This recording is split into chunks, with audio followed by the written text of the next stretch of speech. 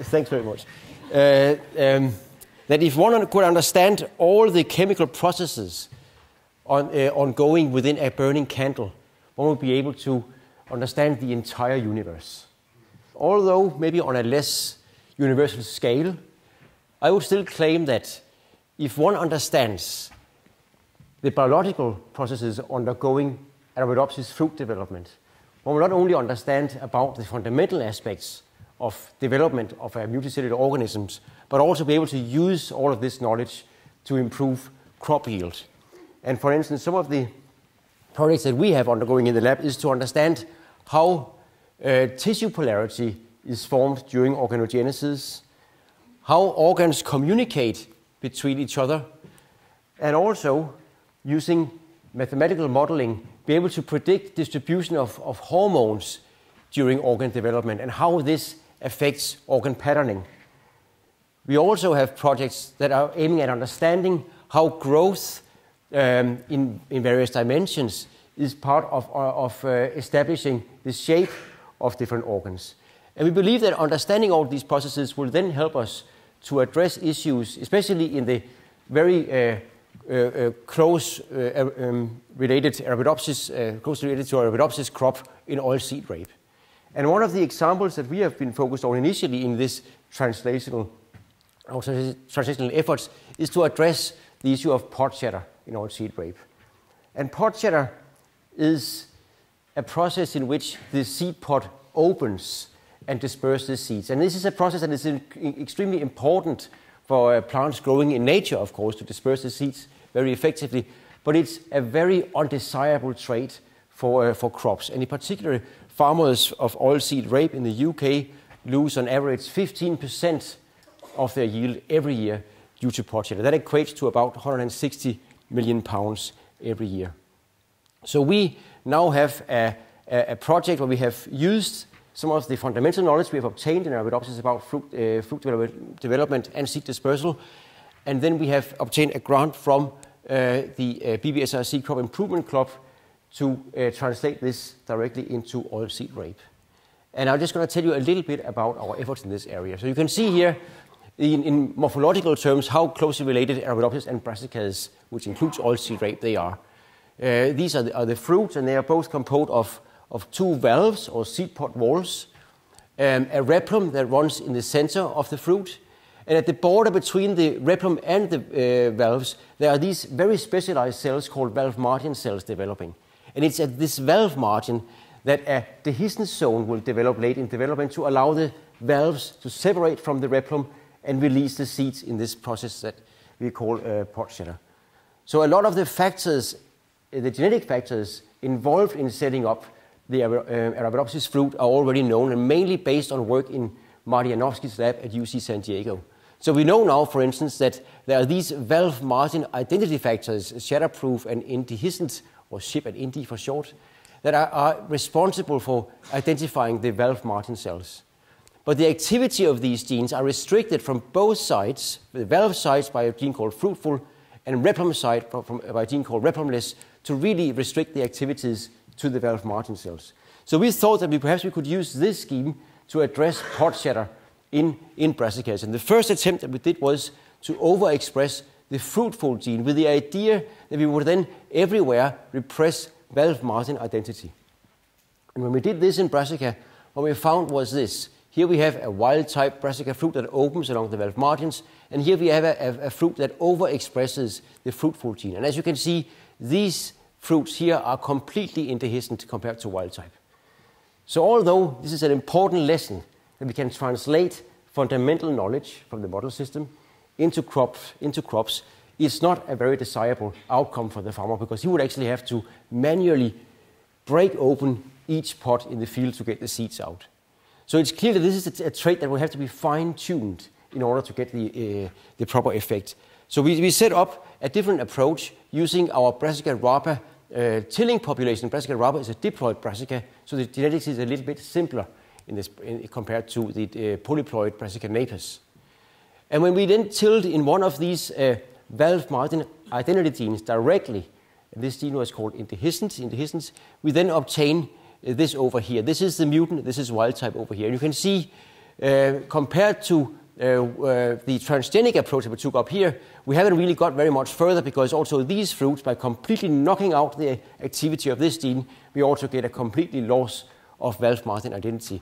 But the advantage of tilling is that you can get an allelic series with point mutations in the gene that only will slightly, or a bit stronger perhaps, modify the effect. So in this case here we have lines that have only partially lost the Wolff-Martin identity, and these lines we can then go in and find the one that has the optimal level of shattering that is required. So now we are taking, we're having this sort of encouraging result. We are now using the CIRC project to then translate this knowledge directly into elite varieties of oilseed rape. But shattering is a very plastic trait that is affected by many environmental factors as well. So in the last couple of years, we have identified some other components that are involved in regulating Wolff-Martin. This is particularly components that are relating genetic and hormonal interactions. And by using some of this knowledge here, we have also managed to now obtain mutants that change the hormonal distribution during brassica development and then lead to control of shattering.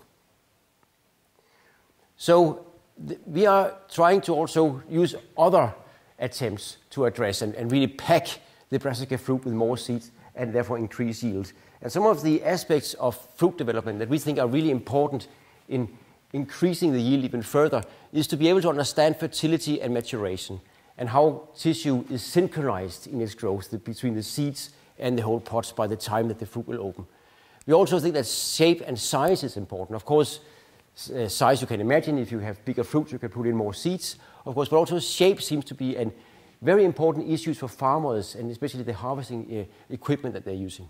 And then pod shatter that I've already talked about.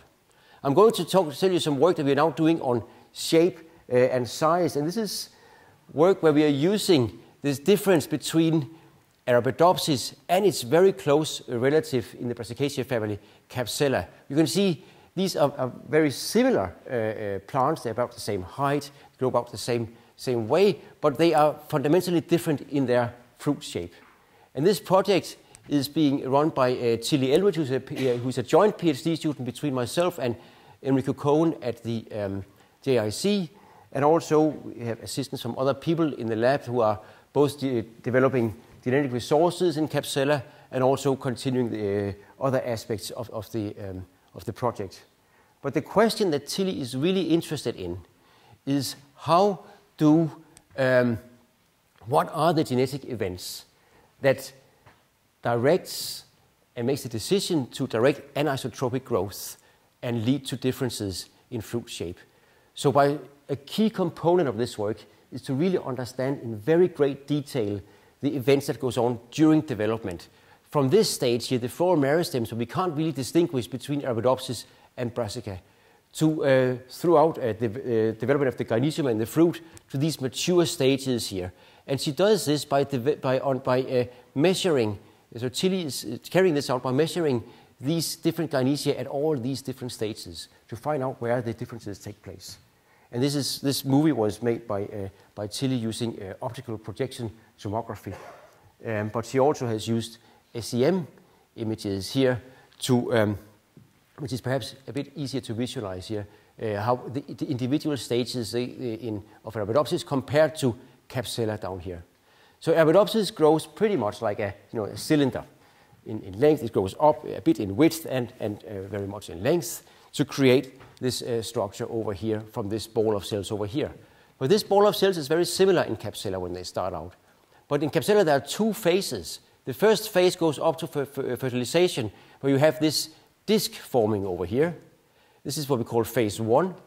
In phase 2, the disc then changes into the heart shape. It is these events that we are very interested in finding out what they are, what happens. And Tilly first did an analysis using sector analysis lines, where she does a heat shock at a certain stage during gynoecium development here. And there will be certain cells that will then undergo a change from expressing YFP to RFP, for instance. And by following at different time points during development, she can then see how this cell has divided in length or, for instance, in width. And what she found by doing this analysis is that Arabidopsis is that growth is polar, so you see they're mostly longitudinal sectors here, and also parallel to this to the polarity gradient from bottom to the top.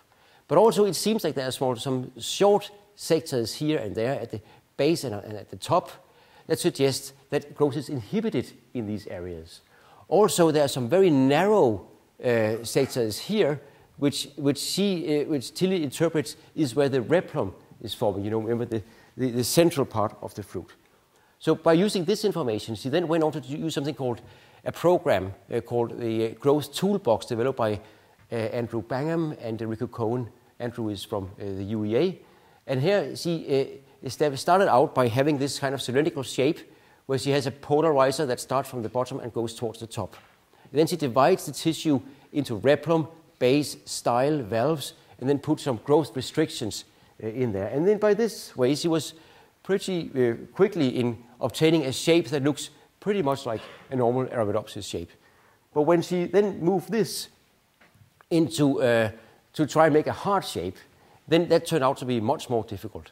To make a flat heart in starting out with a shape like this was not easy in this, using this growth toolbox.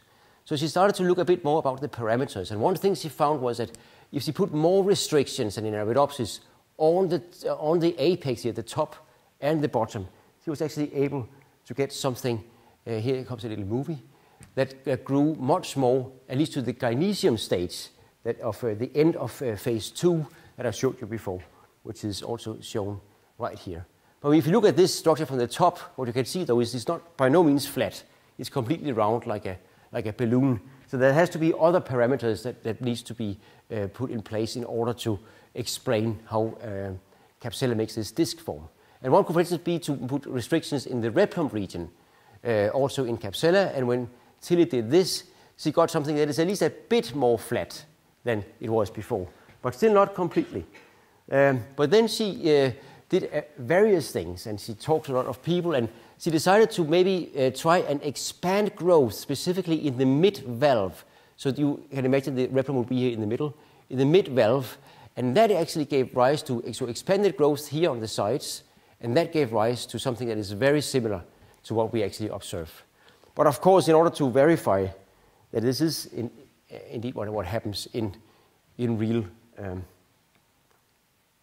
in the Capsella fruit, she has to show this experimentally. And here she has now transferred these sector lines here, where you have the YFP, also CFP and RFP, that can then be induced by heat shock and expressing this Cre recombinase to go, for instance, this is an example from root, where you have the YFP here, 37 degrees, then gives rise to these kind of sectors here. So Tilly has just managed to show this also now in the gynecium, but she hasn't been able to analyze the data before. I'll give this talk here. Thank you. Yeah, we'll start also. So we have sort of come through phase 1 using the growth toolbox to get to this stage here, and we have reached a stage which Rico calls the Chinese snuff bottle stage. But the question is, of course, here, how do we then get to the next stage? How do the hearts actually form? And from this, we found in the literature a paper from 1914, so a 100-year-old paper this year by George Harrison Schultz from Boston. He reports that a Capsella pastoris, which is a tetraploid Capsella, he had identified this he called Hegiri variant, which only produces cylindrical fruits. And when he did a back cross and analyzed the F2, he found out that they segregated 15:1, which is one of the classical genetic examples of a non-Mendelian, as it was sort of at the time. And Schultz did indeed propose that there might be 2 genes then that are responsible for forming this heart shape in Capsella bursa pastoris.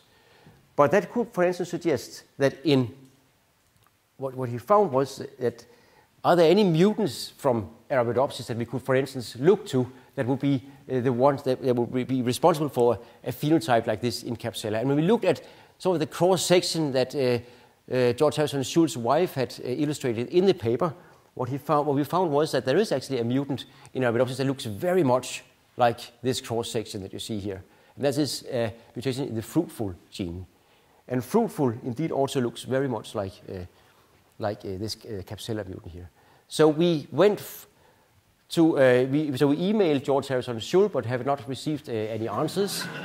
So we decided then to set up our own mutagenesis to recreate this fruitful mutant in a diploid capsella, which is called Capsella rubella here. And these are Frederique and Nicola and other people in the lab helped us to establish this population. And we developed it into a tillable or tilling population and found then various alleles of Capsella fruitful mutations throughout the fruitful gene in Capsella. And when we looked at the phenotype of those, we could see that they are indeed very similar to the ones that were reported in Schul's paper over here. These are papers these are also mutants that were found independently by Michael Lenhardt's group in Germany, also verified to have mutations in the fruitful gene.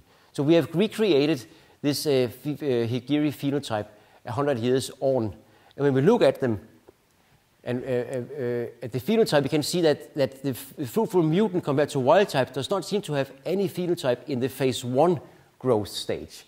But it's clear that we may go on to look at the second stage. This is where the defect is. And this is where we think this tool can be very, very valuable for us in understanding how we get from the Chinese snuff bottle then on to the heart shape. And of course, we are now doing some experiments where we are shuffling the Aeropsis fruitful into the Capsella mutant and vice versa to see if we can then create heart-shaped Aeropsis fruits and cylindrical Capsella fruits and so forth. But we also have identified additional mutants in the population that we are preliminarily calling heartless and heartbreak that may also be additional components to setting up the heart shape. And by this, I'd just like to finish with the key points of what I've talked to you about, that it's really, we've shown that it's very highly possible to transfer knowledge from Arabidopsis to use in addressing pod shatter in oilseed rape. We know that growth of Capsella fruits and growth of some organs at least happens in distinct phases of development. And we definitely also know now that fruitful gene is important for the phase 2 heart shape formation in Capsella. And this knowledge is what we are believing is we can take on to then also address shape issues and regulate shape in oilseed rape. And I'd just like to thank the people from the lab, especially Tilly Eldridge, who is sitting right there in the middle, who has done all the work on Capsella, and also our collaborations with Rico and Michael are very, very fruitful, I should say. And here is our funding, and as well from the crop clock. Sorry, I went a bit over. Thanks very much. Thank you.